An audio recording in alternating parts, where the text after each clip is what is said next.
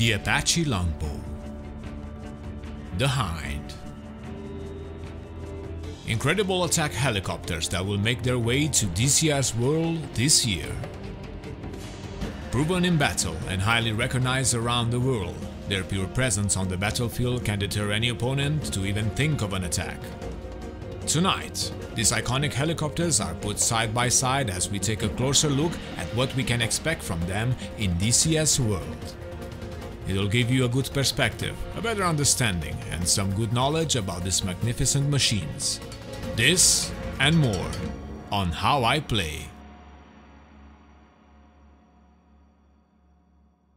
Hello virtual pilots, I am Andre Celesti, and tonight we are going to focus on two upcoming modules for DCS World, each of them slated for this year and bringing more content to the world of attack helicopters in the simulator. And we will start with the iconic Boeing AH-64D, better known as the Apache Longbow. The AH-64D is an American twin turboshaft attack helicopter with a tailwheel type landing gear arrangement and a tandem cockpit for a crew of two. It is powered by two General Electric T700 turboshaft engines with high-mounted exhausts on either side of the fuselage, featuring a nose-mounted sensor suite for target acquisition and night vision systems. The Apache is armed with a 30mm chain gun positioned between the main landing gear under the aircraft's forward fuselage, plus 4 hardpoints mounted on stub wing pylons for carrying armament and stores, with a mixture of AGM-114 Hellfire missiles and Hydra 70 rocket pods. The AH-64 was designed to perform in frontline environments and to operate in the day or night and during adverse weather conditions. One of the revolutionary features of the Apache is its helmet-mounted display, called the I-hats.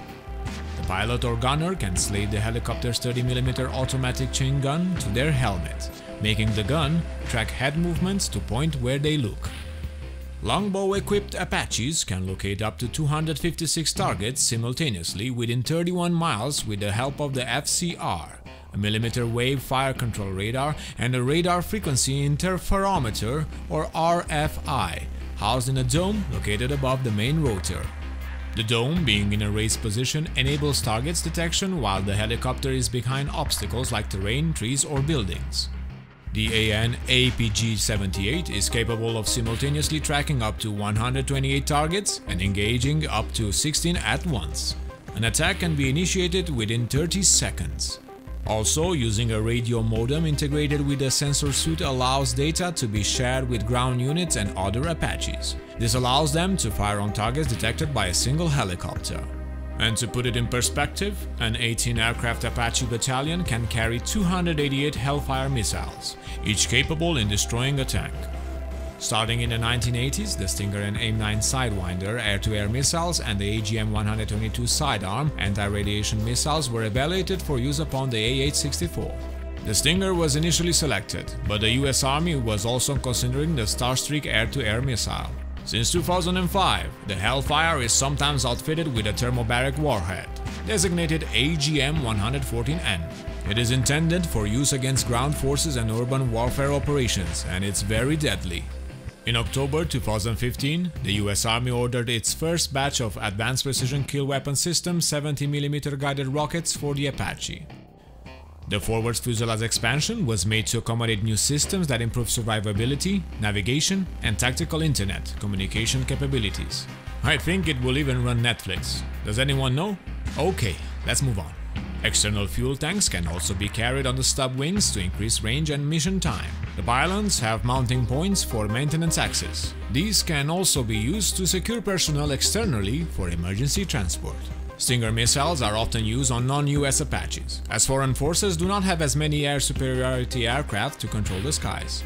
Now, the US Army is the primary operator of the AH-64 Apache, but it also has become the primary attack helicopter of multiple nations, including Greece, Japan, Israel, the Netherlands, Singapore, and the United Arab Emirates. The American Apaches have served in conflicts in Panama, the Persian Gulf, Kosovo, Afghanistan, and Iraq.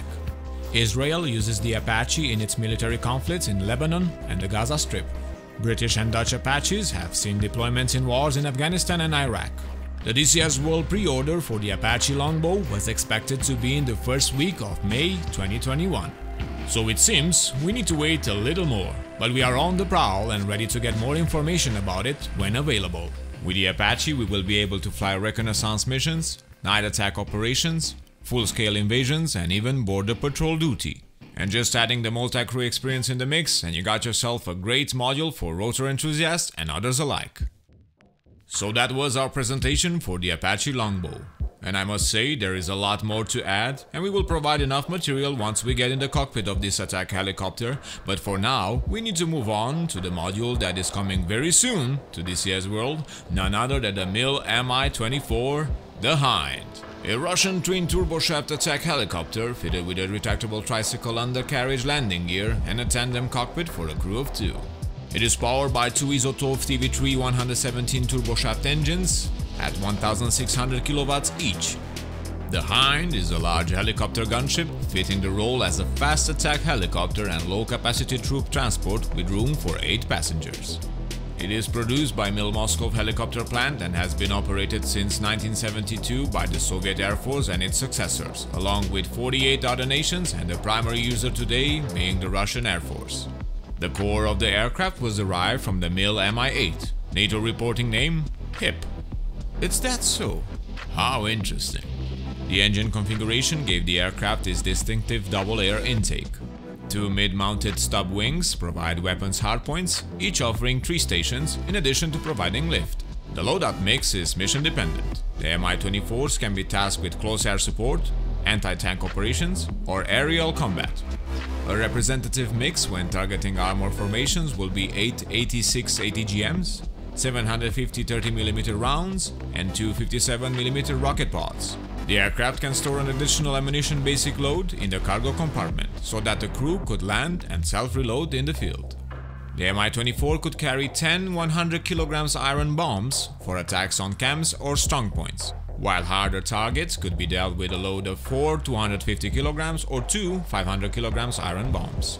The Mi-24's favorite munition was the 80mm S8 rocket and the 23mm gun pod. The fuselage is armored and can resist impacts from 12.7mm rounds from all angles. The titanium rotor blades are resistant as well to incoming fire. The cockpit is protected by ballistic-resistant windscreens and a titanium armored tub. Also, it's overpressurized together with a crew compartment to protect in case of chemical, biological, radiological or nuclear warfare conditions. A considerable attention was given to making the Mi-24 fast. The airframe was streamlined, and at high speed the wings provide considerable lift between 22 to 28% in forward flight. The main rotor was tilted 2.5 degrees to the right from the fuselage, to compensate from translating tendency at a hover. The landing gear was also tilted to the left, so that the rotor will still be level when the aircraft was on the ground, making the rest of the airframe tilt to the left. The tail was also asymmetrical to give a side force at speed, thus unloading the tail rotor. In a speed banking turn at slower air speeds, the low wing can lose lift, while it is maintained on the upper wing, resulting in an excessive roll. This is countered by increasing forward air speed to increase lift on the lower wing. Because of this characteristic and the aircraft's size and weight, it is not easily maneuverable. Therefore, they usually attack in pairs or multiple pairs, and from various directions. The helicopter was used extensively in the Afghanistan War, becoming the signature weapon of the conflict. Combat experience quickly demonstrated the disadvantages of having the Mi-24 carrying troops. Gunship crews prefer to fly lightly loaded anyway, especially given the operations from high ground altitude in Afghanistan. The Mi-24 troop compartment armor was often removed to reduce weight. Troops will be carried in Mi-8 helicopters while the Mi-24s provided fire support. It also proved useful to carry a technician in the Mi-24's crew compartment to handle a light machine gun in the window port. This gave the crew some ability to watch its back while leaving a target area. In some cases, a light machine gun was fitted on both sides to allow the technician to move from one side to the other without having to take the machine gun with him. Now, besides protecting helicopter troops' assaults and supporting ground actions, the Mi-24s also protected convoys, using rockets with flechette warheads to drive off ambushes. It also performed strikes on prey-designated targets and engaged in hunter-killer sweeps. The Hind operated in pairs but were more often in groups of 4 or 8 to provide mutual fire support. As a combination of armored gunship and troop transport, the Mi-24 has no direct NATO counterpart. The closest Western equivalent was the Sikorsky S-67 Black Hawk, which used many of the same design principles and was also built as a high-speed, high-agility attack helicopter with limited troop transport capability, using many components from the existing Sikorsky S-61. The S-67, however, was never adopted for service. Other Western equivalents are the Romanian Army's IAR-330, which is a license-built armed version of the aerospatial SA-330 Puma, and also the MH-60 Direct Action Penetrator, a special-purpose armed variant of the Sikorsky UH-60 Black Hawk. You can check more information about the Hind on our channel as we keep up with the latest news from DCS World for this upcoming module. So if you are excited for the release of both the Apache Longbow and the Hind, tell us which one you will rather fly first and why. Leave a comment down below with your answer, and if you find the video informative, leave us a like as it helps the YouTube algorithm, and subscribe for more information and news from your favorite simulators and games. I am Andres Celesti, reminding you to fly safe, and I'll see you next time.